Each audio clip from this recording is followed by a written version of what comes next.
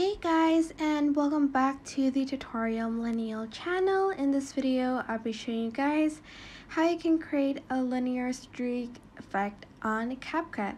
So I'm just going to click on effects over here, go to video effects, and then you are going to go to basic.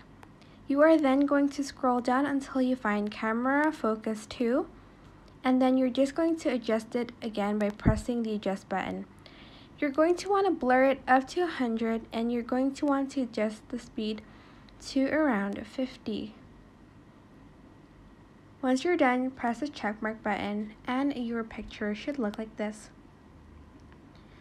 And that is basically all. I hope this tutorial was helpful for you guys. Don't forget to like, comment, share, and also subscribe to this channel if you haven't done that.